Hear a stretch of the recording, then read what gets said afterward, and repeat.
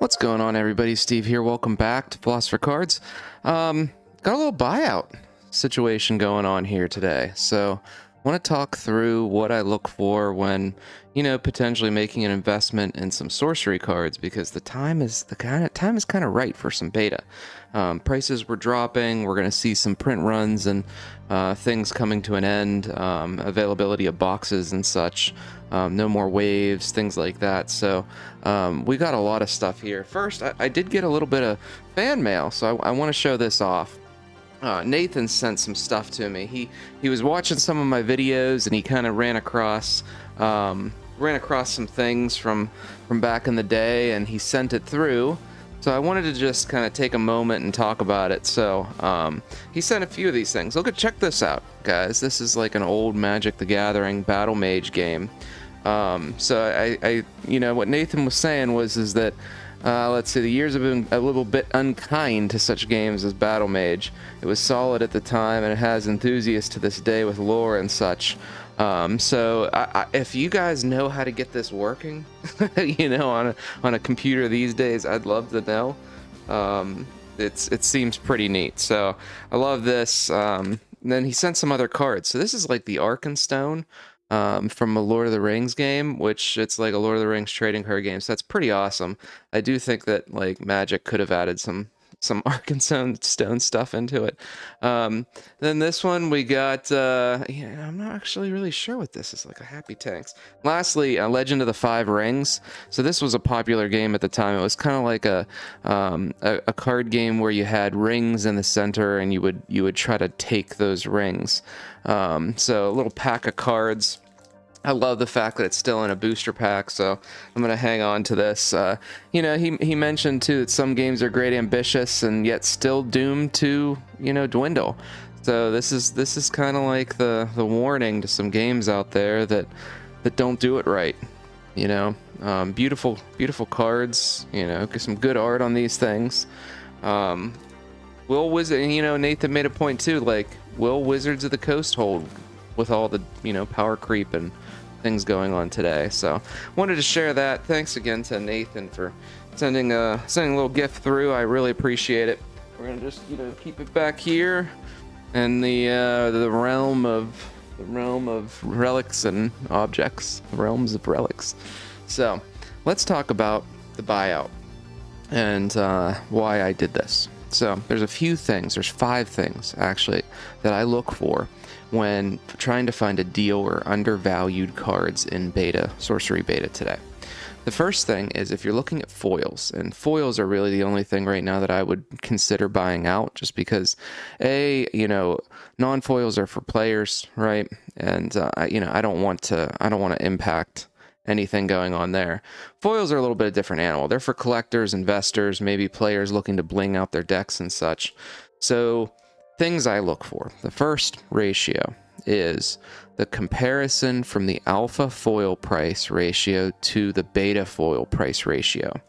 And you want that number to be, I don't want to put this, what you would look for is a very large number. So you take the alpha price divided by the beta price, and you want to see a large number there, like 10, right? This was like 10.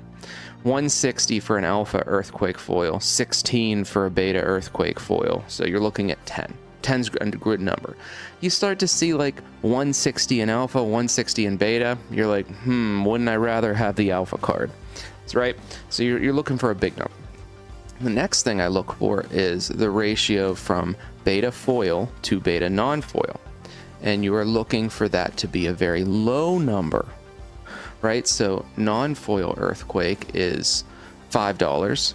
Let's say foil earthquake is $15. That's only a 3, right? You could see some cards with a number that's a 9 or a 10 or something really high, and you might say, okay, it's just going to make sense to buy the non-foil. At some point, if the non-foil goes so high, people are going to be like, I'm just going to buy the foil.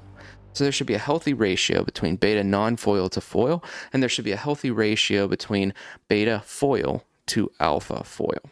So those are first 2 things I look at. The second thing, the third thing I'll look at would be the playability. So, and with Earthquake, as we know, Earthquake is a very powerful card, and I believe it's in 7 out of the 8 top Gen Con decks. It was in a lot of the top decks at the Courtesan Cup. It's just a really powerhouse card. So you know there's going to be demand for a card like this because of the playability. The fourth thing I'll look at is the artist. And is the artist, you know, in terms of really coveted, or is there something special with it? You know, good example of this would be Frazetta stuff in Alpha. And the very last thing that I would look at would be the rarity. So rarity could tell you how many might be in existence. So whenever you're evaluating something like this, whether it be a stock in the stock market, you want to know what's the whole market size, how many are in the market at that current price, because you want there to be low amounts in the market such that if you try to make a move and buy up, I don't know, 25, 50 cards, you want to see that put some upward pressure onto the market immediately. So I bought out, I think somewhere to the tune of 30 cards. I don't know if they all came in yet or if they're still coming in. I bought out everything up to like $25 at the time. Anything under $25 on eBay, the Discord, or TCG Player, I cleaned them out. A couple came to market after I bought out, but in my opinion, if I look at those ratios and you compare to other cards that are of similar caliber, you know, I would argue this card right today belongs at, you know, $50 as a foil. And I would argue that in the future, if we see more upward pressure on beta, you could see this as high as, you know, $80, $90 a card. And if a lot of folks are playing this in their decks and they're very competitive, they might want to bling out their decks. So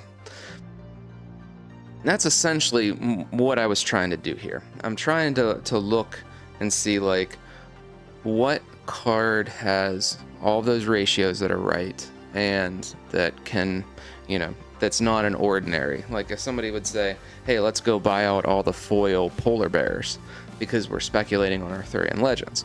That's great.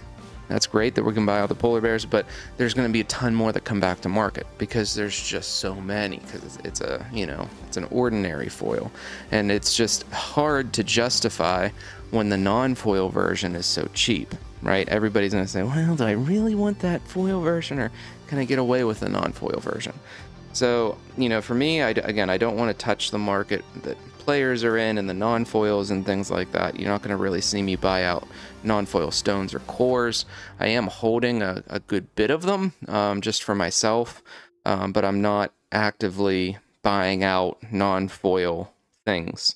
If somebody approached me today and said, hey, I have, you know, 10 earthquake foils for $15 a piece, do you want to buy them all? I'd cut them a check and buy them immediately, or, you know, send them PayPal and buy it immediately. So this is a long-term hold.